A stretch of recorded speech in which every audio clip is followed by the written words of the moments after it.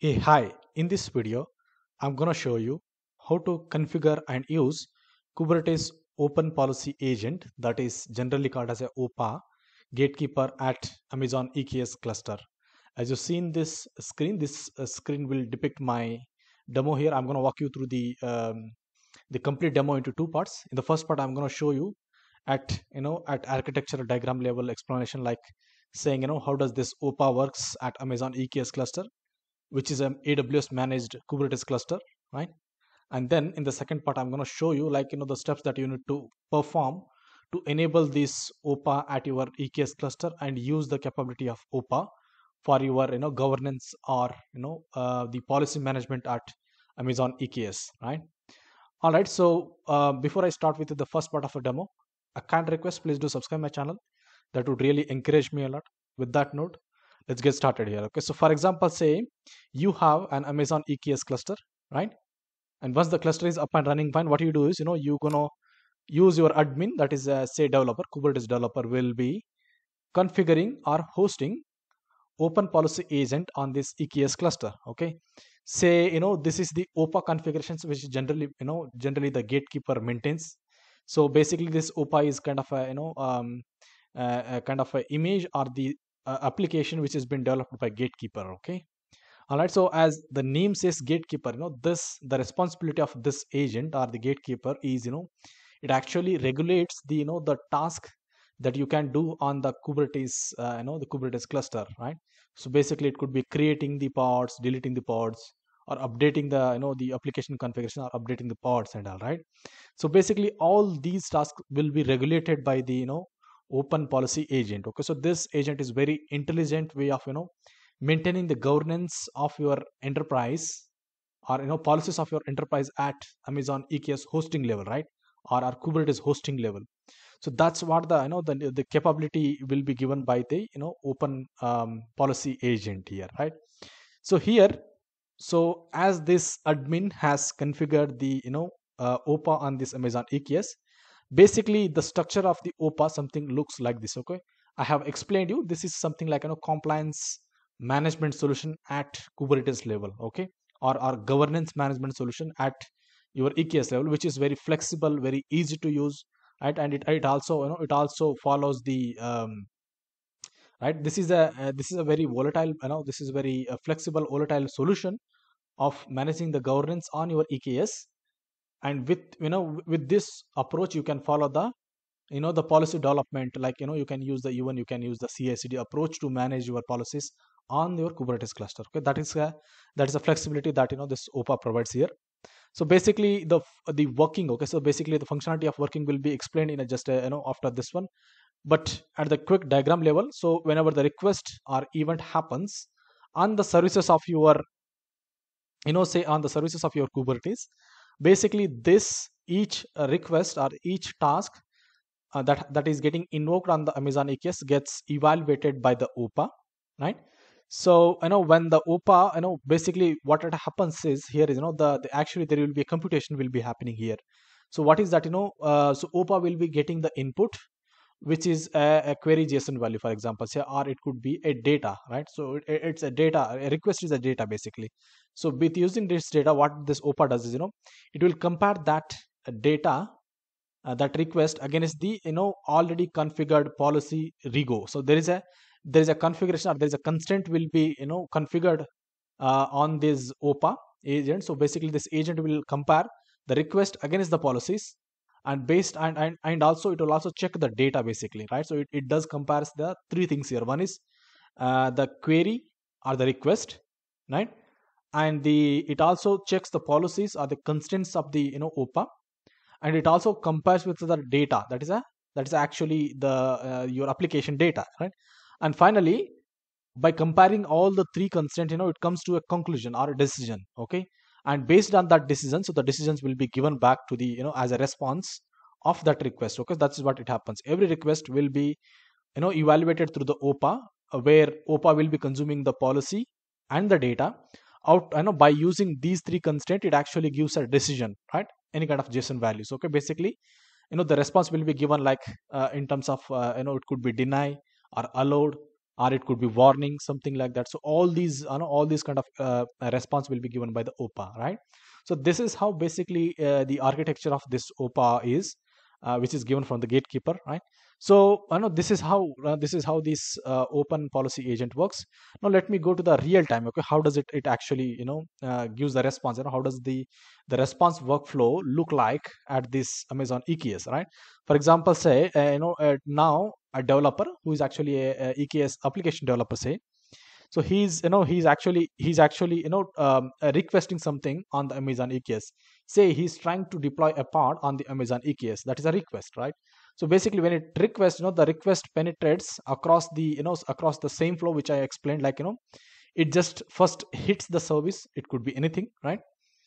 And then once it hits the service, OPA will identify there is some request, and that request will be evaluated against the policy or the constraint of the OPA, and then it will also gets compared with the data, and then finally it comes with the collective decision, and that is generally called as a response. So the response will be sent back to the particular developer, saying like whether it is allowed or deny option or any kind of warning, or you say are you doing something else apart from this one. Okay, so all these this is how, and so these are the flow actually. This is how the actually OPA sits on your Amazon EKS cluster and gives you a governance capability, a policy management capability on the Amazon EKS. Okay, so this is how it works. Now I will take you back to the my EKS cluster, which is I have just now created. So I created an EKS cluster. So this is the second part. So let me tell you. So this is the second part that I'm going to show you now. So basically what I'm going to show you is how you can set up this infrastructure on your Amazon EKS cluster, and immediately evaluate how does the OPA works. Okay, I have already done that in my PowerShell. This is in my this PowerShell terminal. I'm going to walk you through those steps. What did I do? How did that response? Everything. Okay, from the scratch to end, right? So first one, I created an EKS cluster with a version like 1.23, and the EKS version is my EKS. So this is my EKS cluster. Version is 1.23. This is a EKS provider. Okay, this is my cluster which is up and running fine. Okay, so how did I create this EKS cluster? I'm going to walk you through this. So basically, I have already done the required steps in this PowerShell terminal with using AWS CLI, EKCTL, right? And also the kubectl and Helm as well, right? So I use these many terminals to achieve this scenario, or these many command line utilities to reach this scenario. Okay, so how did I do that?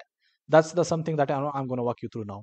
So first one, I opened the PowerShell with using administrative privilege that you see here. Then we configured, I set the context of my AWS account with using AWS CLI command, that is AWS configure, where they I have used the previously given access key and the secret. And then I changed my default region to EU West 1 because my EKS cluster is in EU West 1, right? Yeah, so then I have evaluated whether the AWS STS get caller identity is the one that we want. So this is my user ID, and then I use the EKCTL command to create my EKS cluster, that is EKCTL create cluster hyphen name of my cluster, that is my EKS, and the reason that is EU West 1, right? So this has taken nearby 15 minutes. If I can drag down, and it has created me an EKS cluster. I will just go above. So this is the message. Once you see that my EKS cluster with the name my EKS in EU West region is ready. So once you see this one, basically your cluster is up and running fine, and you can start using the your Kubernetes API server with using kubectl commands or kubectl utility. And that's what I did. So I queried the API server to check what is the status of my nodes of my EKS cluster. Okay, and that's what this is the reason it showed me, right? So I did run it twice just to confirm it. Don't get confused. Okay, then what I did is I will tell you. So here is a very good experience that I got here. So basically, I was trying to configure the Gatekeeper software on my EKS with using open source gatekeeper.yaml file, but it was not working. So if I see here command, so basically I tried to apply. So basically as I explained here, you have the EKS cluster. Now you want to deploy a Gatekeeper software on that one, or Gatekeeper application on that on your Amazon EKS cluster, right? That's the first step. Okay, so once you have that parts or parts of the Gatekeeper are running, then only you can use that as a policy agent. Okay, so you can use it for open agent policies. Okay, so open policy agent. Yeah. So basically, if you see here, so we try to run the command, that is kubectl apply, and this is the path I have used here, that is the gatekeeper installation path, which actually denied. Why denied? Because this is the this is the actually the path which AWS given me, but it actually not working for some reason. If I can copy this one here, right, and it is going nowhere. Okay, so that's the reason I tried multiple times, but it was failing. Okay, this is a good learning. Basically, this path is not working as of now. That's the reason I'm getting these responses. Then what did I do is I also got a confusion whether my kubectl connection got lost. But then again, what I did is I run a command kubectl get nodes. I still got a response from the API server, right, which means that the connection is intact. I did try for couple of times with you. I did run the same command couple of times. I did modify some of the files, but actually I didn't get any response till here, right? So basically till here, it's just a trial and error. Okay, so these are the trial and error. You can just ignore it off. Now we'll take you down basically, and let's see. Okay, so then what I did is I'm gonna make this up to this level. Then this is where the actual configuration starts now. So till now we have done with the Kubernetes cluster up and running fine. Then I will now get started with I will now get started with the Helm command that I used here. Okay, so I'll just spell it about. So this is what actually the configuration is. So I have searched the internet. I found that the Gatekeeper software can be installed with using the Helm commands as well on your EKS cluster. That's the reason what I did is I added a Helm chart to my local repository of Helm, that is Helm repo add Gatekeeper, then https open policy agent.github.io. So this is the repository I have added. That is I have added a Gatekeeper charts in my local repository, and then I got a response saying like the Gatekeeper has been added into the repository, right? And then I ran a next command which is actually install the Gatekeeper the parts or Gatekeeper application on my EKS cluster.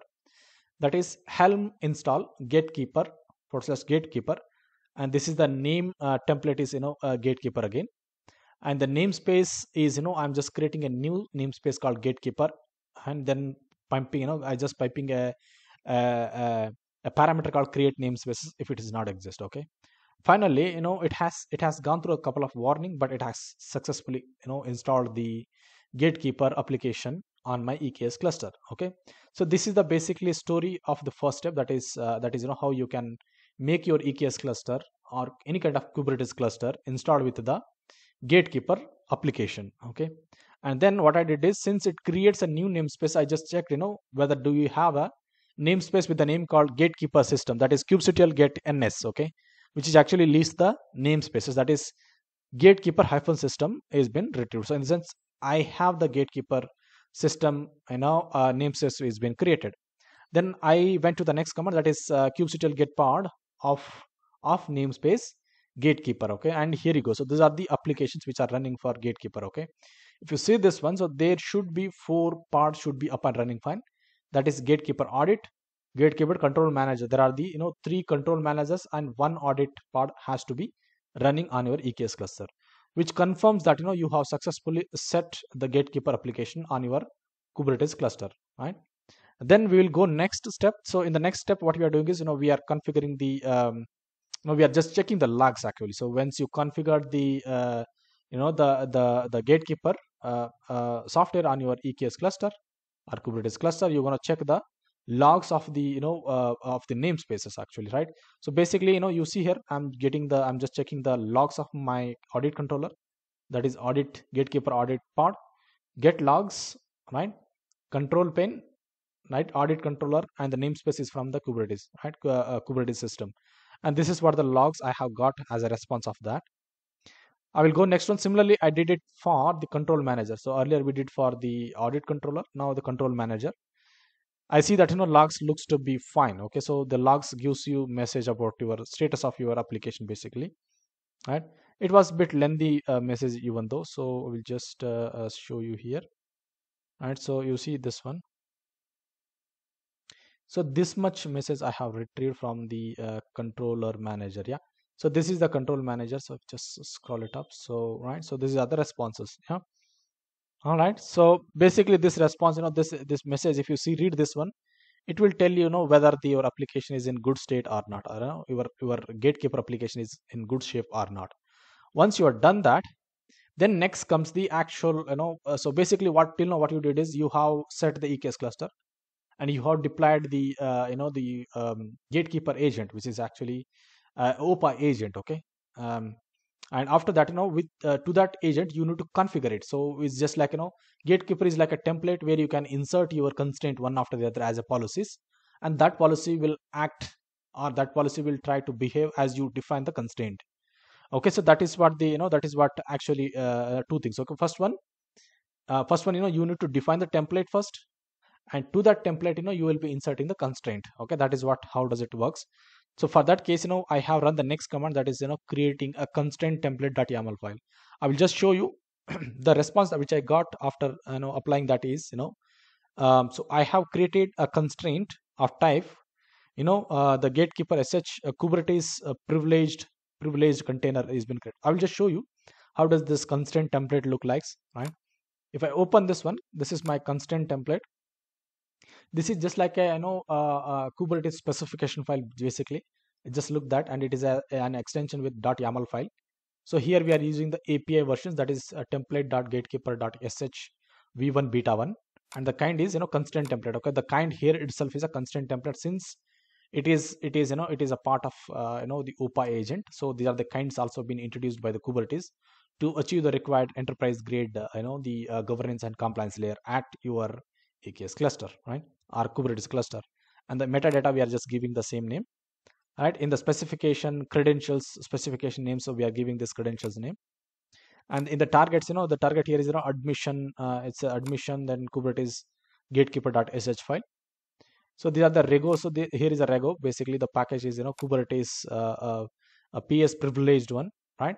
So in this one you are also defining that, what kind of message it has to it has to pop up, for this particular constraint template. So the constraint template that you are deploying is pointing to some privileged containers. In the sense, when you are deploying some privileged containers on your EKS cluster, it should stop. Okay, that is what it means basically. And when such things happen, you are telling the OPA to pop up a message saying like, privileged containers are not allowed because of this one, right?